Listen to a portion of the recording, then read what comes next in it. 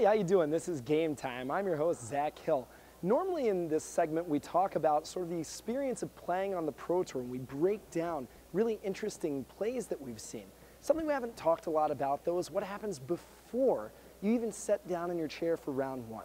We've got 10 rounds of constructed at this event, and that means that one of the most important things you can do is just bring a good deck to the table.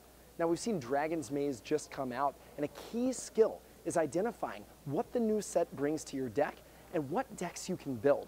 So I want to walk through sort of what I'd be thinking about as a former pro Magic player of what kind of decks to build and how to go about that. So taking a look at some Dragon's Maze cards, the first types of things we see, I'm looking at Voice of Resurgence, I'm looking at Advent of the Worm, and I'm looking at Scion of Vitu-Ghazi. Now all of these cards are cards for a green-white token deck that we've seen in Dragon's Maze. Something you want to be thinking about as you're building a Pro Tour deck is, does the new set contain a deck that kind of builds itself? Well, if you look at it, it really does. Voice of Resurgence makes a creature with power toughness equal all of the creatures on the battlefield. It's also a 2-mana 2/2, one of the defining cards of the format, and punishes the blue-black-white or the blue-white control decks that were really good before Dragon's Maze was released in the block constructed format. Really hard to cast Azorius Charms and Sphinx's Revelations with Voice on the table. So you're saying to yourself, okay, is there anything else in this set that goes well with that card? Take a look at Advent of the Worm. It's exactly what you want. It's a 5/5 trampler at instant speed. It's really good against mid-range decks because they can't attack into it. You're going to just cast it and ambush their attacker. Also really good against control. If they play Supreme Verdict, that's a 4-mana card. 4 mana for Advent of the Worm. You can respond and start attacking for 5 the turn after they cast Wrath. And finally, you've got Scion of Vitu-Ghazi. Now again, the green-white deck before this set came out, it was playing, make 2 5/5 worms for 6. It was already playing Populate, make your creatures indestructible. This card, for a mana less, in concert with Advent of the Worm, arguably just as good as Armada Worm. So these 3 cards together almost build a deck with Dragon's Maze on its own. And if you look at, for example, Aliyah and Trazi, that's exactly what you see with 4 copies of each of these cards in a green-white deck that's pretty typical of a lot of the other Celestia decks we've seen. All right, so again, one thing to do, look at the decks the set builds for you. Let's take a look at the next slide now. So in addition to the decks that are in the set, you want to look at the decks that have come beforehand. Again, Esper Control, Sphinx's Revelation, Jace, one of the best decks prior to Dragon's Maze entering. So what does the set offer that's good against those cards? Aetherling, tailored to be a card that is good in creature control mirrors. Sorry, control deck mirrors as a creature that can end the game. Now, that's really good when what your opponent's trying to do is destroy all of your threats and end the games with Sphinx's Revelation. Really hard to kill Aetherling, attacks for 8 damage. Sin Collector, again, great card against decks full of instants and sorceries. It can take Sphinx's Revelation, it can take Azorius Charm, it can take counter magic. Extremely powerful way to gain card advantage against those decks. And finally, we take a look at Sire of Insanity.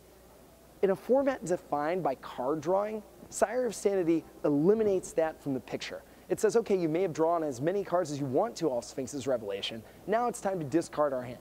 Also a 6/4 creature for 6. So these are the weapons that you'll use to attack the existing decks. Of particular note, Sin Collector and Aetherling, you can put into the Esper Control deck to use against other Esper Control decks. That's exactly what we saw when we got Mate Zadalkai in to do a deck tech. So again, you're looking for weapons to make your existing best deck better against other copies of the best deck. Another thing you can look for when a new set comes out. All right, let's take a look at the next slide. So one of the things that you do is sort of independent of the environment, independent to what the set makes for you, is kind of take a look at what the set's telling you to play. A lot of the time, removal spells you'll see will be for booster draft. Those usually come at common. Those make the limited environment better. So whenever you see a sort of a basic effect, an effect that you'll see in a lot of different Magic sets at higher rarities, that's kind of development saying, okay, we're intending for this card to be a constructed card. We take a look at Render Silent. Now it's a rare spell, it's a counter spell, but it prevents your opponent from playing any more spells that turn. A lot like Power Sink, a card that was a staple of constructed Magic a decade ago. We also see Renounce the Guilds. Again, a rare spell that's kind of just an edict effect, but very good against Tension Sphere, good against Geist of Saint Traft and Standard, good against Sire of Insanity we saw, any multicolored threat, renounce the guilds can take off the board, and the rarity strongly suggests the development thinks this is a constructed plan. Well, what happens? This is exactly 2 cards we see featured in 4 copies in Uri Peleg's and Simon Bertio's nearly undefeated block constructed deck. So again, it's great to just look at the set and see what development is already telling you, hey, this is probably a card that's good enough to play. All right, let's take a look at the next slide. Now, another thing you can do, in addition to sort of looking at what development's playing you or telling you to play in this set, is what's been good before. If you look at Plasm Capture, you look at Putrefy, and you look at Maze's End, these are all cards that have been good in the past, or all effects that have been good in the past. Putrefy, it's a straight up reprint.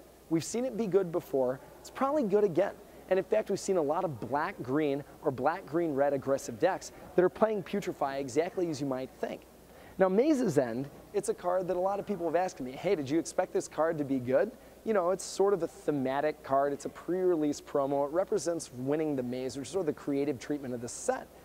But it's also directly an homage to Thawing Glaciers, a card that was one of the most popular cards in the environment at the time it was legal. So you think to yourself, how did I use Thawing Glaciers and maybe build a deck that takes advantage of this new riff on that card in exactly the same way? And the Swedish team did that, Team Mana Deprived did that. That's exactly what we're seeing.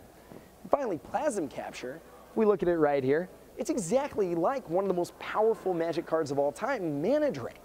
Now again, it's not Mana Drain, it costs twice as much, but as we saw with Team Star City Games, it's enough of a path to tell you how to build a deck that lets you take advantage of that card. Okay, let's take a look at some more instances. Now, we see here Spike Jester and Vishnu First Blade. Now, what are these cards? Well, one of the things you want to do with the new set is look at what are the fastest possible aggressive decks this new set may allow us to build. Spike Jester slots nicely into Rakdos or Jund aggressive decks. It's a 3/1 haste for 2 mana that strongly says, okay, how can I take advantage of this card? Are there any decks that I can play that are aggressive decks that really want this creature? Vishnu First Blade can attack for 4 damage of haste on the 3rd turn of the game. Really good against the Esper decks that are trying to remove all the threats at sorcery speed. Again, you're trying to say to yourself, okay, this is one of the best aggressive tools I can find. What deck does it go into? And we saw on the deck tech earlier Patrick Sullivan playing it as his 3-drop of choice out of the sideboard from Boros. And finally, there's one last thing that you always want to take a look at when there's a new set, and that is your Planeswalker.